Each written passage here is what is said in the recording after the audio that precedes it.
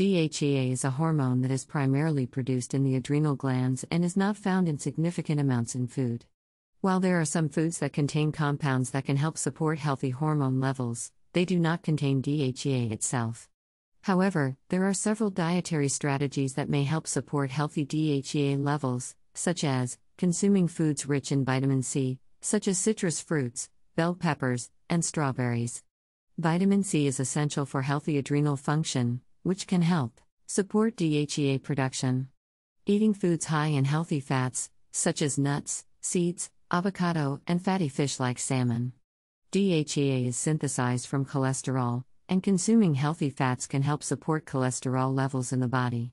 Including foods high in zinc, such as oysters, beef, and pumpkin seeds. Zinc is an essential mineral that is required for healthy hormone production, including DHEA.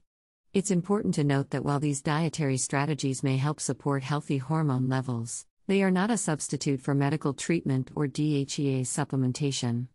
It's essential to talk to a healthcare provider before making any significant changes to your diet or taking any supplements. This has been DHEA Clinic. Thank you for watching.